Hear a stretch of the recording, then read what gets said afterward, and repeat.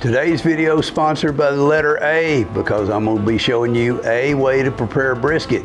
No, it's not going to be the way. You'll have to see that on somebody else's channel. This will be the modified version of the 4-2-10 method, and this is a great method for someone that wants to cook a great brisket, but they just don't want to dedicate their whole life to learning how to master it. So in other words, this is for the backyard cook.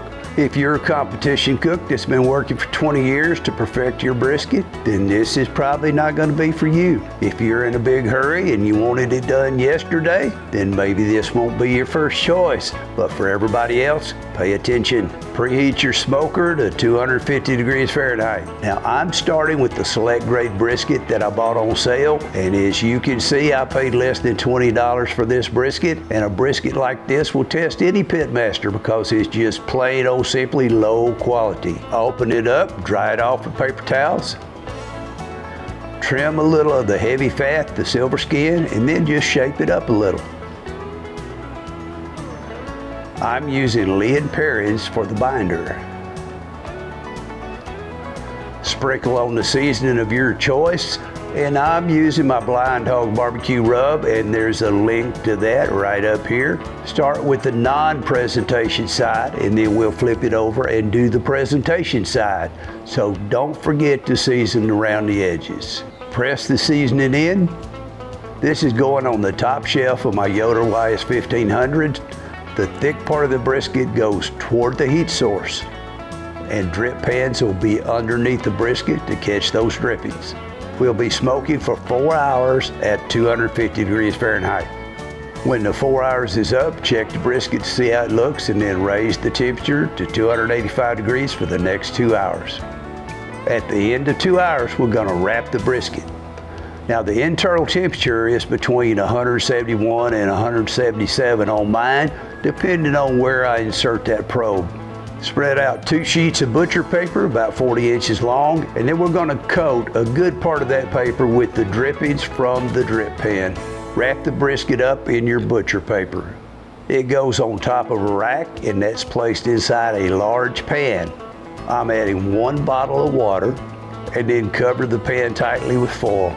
So I'll be using my Coockshack Amerique electric smoker for this part. It has much smaller temperature swings than the pellet smoker, and I don't want to burn any more pellets. Now on a normal 4-2-10 brisket, the third step calls for 10 hours at 150 degrees Fahrenheit, but I'm going 10 hours at 190 degrees Fahrenheit. I found that a low quality brisket needs a higher temperature to properly break it down. Now the 10 hours is going to be up for me at 2 a.m. and because of the late hour, I'll be lowering that temperature from 190 down to 150. That's a holding temperature, and I'm going back to bed.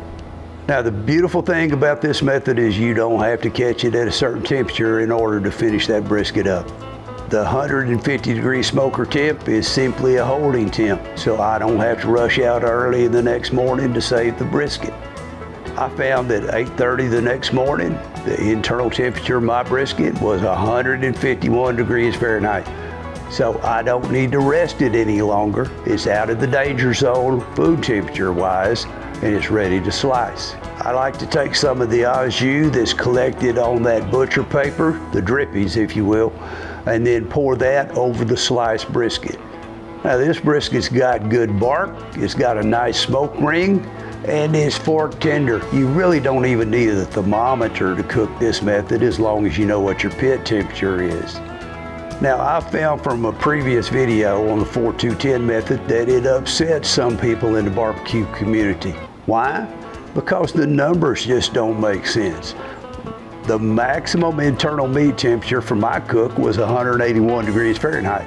And normally briskets aren't finished up until they're somewhere around 200 degrees Fahrenheit. The 4-2-10 method may not be perfect for competition, but it's a great tool to keep in your barbecue repertoire. 181 degrees Fahrenheit and the brisket is fork tender. Now this is kind of a cookie cutter recipe deal, but it works. I could see that this 4-2-10 method or a version of it could be very useful to someone that's catering or cooking for a large event. You have a lot of leeway when it comes to presenting a brisket that's prepared this way. Now all you've got to do is hit that like button on your way out, consider subscribing, and I hope to see you next time at Paw Daddy's Blind Hog Barbecue.